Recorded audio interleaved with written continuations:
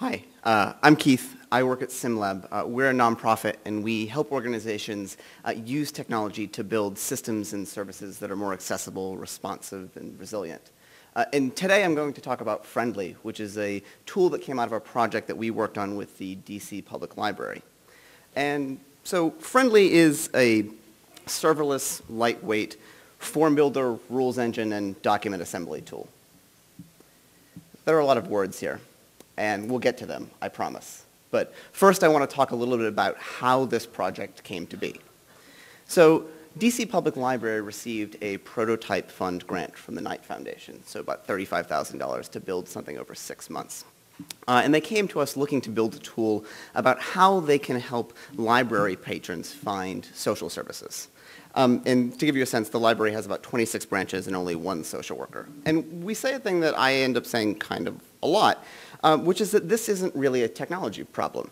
And it's not a technology problem in the sense that we need something that can process questions, deliver answers, and build some document based on logic. It's already really been solved. And so what this is it's a different problem disguised as a technology problem. And our job is to find it. And so we ended up sort of refactoring the challenge into something that looks like this, which is how can librarians deliver and maintain good information on social services? And while we're on the subject, what is good information anyway? And so the question like this isn't a technology problem. What it really is a human problem, or an information architecture problem. So how can we take the universe of social services that are available and categorize them and parse them and filter them into questions in order to enable somebody who's just being introduced to this universe to navigate the system from a point of zero knowledge? In addition to that, it's also really a process problem. So in the physical space of the library, right, which looks something like this, where is somebody going to go and talk to a librarian about sensitive information about social services? Are we going to do it in a back room? Are you going to do it at the reference desk? What can and can't we ask? And so these problems, again, are fundamentally not technology problems. And so we spent most of our time not working on technology, but talking to people. So we talked to social service organizations, we talked to governments, we talked to legal aid providers, we talked to librarians, trying to get a sense of what the best practices were in intake and referral, where the pain points are, and how the library could introduce people to this really complicated world a bit more easily. And we came away with 2 lessons. And the first lesson is that people often need more than one service. So if you lose your job, you probably also need help with rent and food and so on. And people don't always know that. And so good information here isn't the simple answer of the perfect referral, but good information is a complex answer. It's a menu of services that people might need. And the trouble with complex answers is that they don't really grow on decision trees. And so these sort of flowcharts that we build are really rudimentary information structures, and they don't really reflect how interviews work.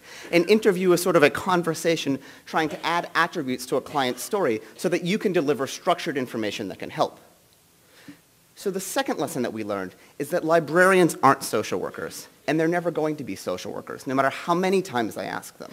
And so what that means is that we're not going to be able to talk to somebody for 30 minutes in a back room and do a full service intake. It's going to be 5 minutes at a reference desk. And so what that means is that we need to deliver this complex set of answers in as few questions as possible. And so that leads us to maintenance, or if software is eating the world, how to avoid being lunch. And so the problem that we said is that if this wasn't a technology problem, then why would we be creating a reliance on technical talent that the library doesn't have in order to maintain this system? So as the logic and the rules of the system change, librarians should be able to maintain it. And so Friendly itself is built mostly on off-the-shelf components. So it's an off-the-shelf rules engine, off-the-shelf document authoring, off-the-shelf data binding, off-the-shelf styling. All we really did was sort of wire this together in a way that librarians could use. And so there are 3 parts to it that really matter. The first part is a form builder. And so it's a way for people to put questions together that can be multiple choice or free form and use complex nested rules. So any of the following, all of the following, none of the following. So that way you don't have to write a question 7 times to get it into 7 different interviews. You can write it once and build rules, and the questions will just continue to be asked as long as the rules are satisfied. And that same logical approach, any of the following, all of the following, none of the following are true, can be used for variable assignments. So we can build complicated answers based on the variations in somebody's story.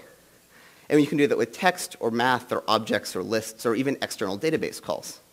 And then the last piece of this is a document assembly tool. In other words, trying to build this content and putting it together less awful. And so in the library's case, we're building a document that's a menu of available services, along with warnings and other advisories sorted by urgency based on someone's story. And all of that kind of exports into a downloadable JavaScript file. So you take the JavaScript, put it onto any website, and then there is no step 3. As soon as the web page starts, the script will take over the page, and that will be your intake form. So it doesn't need the internet to run, and it doesn't need a server to run, and it doesn't need anybody to know how to code in order to use it and to maintain it. And so I've spent a really long time going on about this without actually talking about legal aid. And my point here is that these types of tools are applicable to any domain, and they're not specific to libraries or social services or legal aid, because this is just information. And the approach that we've taken is to separate the basic information transformations from the business logic, which is our expertise that defines how and when that information will change. And law, really, at the end of the day, is a system of processing information. And our job as lawyers is to take the abstract narrative that somebody has and turn it into structured information. And so if you don't need to rely on a coder in order to update your personal expertise in the law, then we don't think that you should have to rely on a coder to update the business rules of your technology. And the goal of the technology here shouldn't necessarily be to simplify the world, because we're lawyers. We know that the world is a complex place. But technology can capture and express complexity in ways that make it just a little bit more navigable, understandable, and friendly. Thanks very much.